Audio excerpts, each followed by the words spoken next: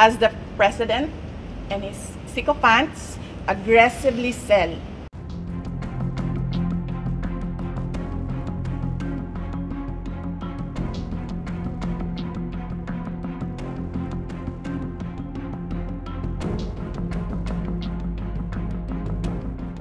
the Marcos administration's insistence that the president's life is under active threat is ominous. I raise this caution as the president and his sycophants aggressively sell a narrative based entirely on my statement, which is taken out of its logical context.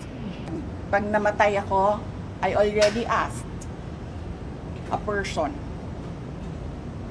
to take revenge against 3 individuals.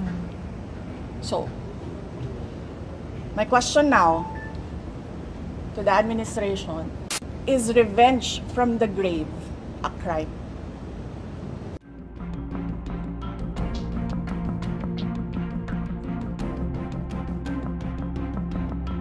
And they can try, and then let's see, diba?